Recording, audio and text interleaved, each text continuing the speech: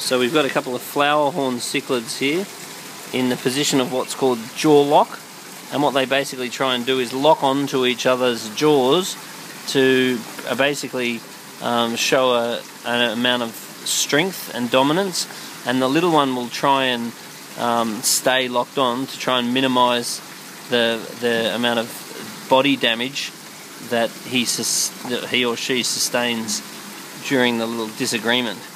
So they'll end up with injuries around their mouth, and so obviously separating these fish right now would be quite a good idea, because this one is clearly dominant over that one. You can see his colours out more, and he's in a much less compromising position.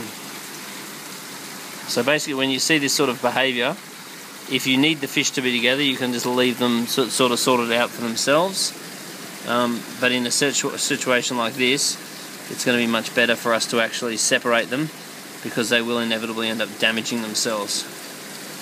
The joys of keeping aggressive fish.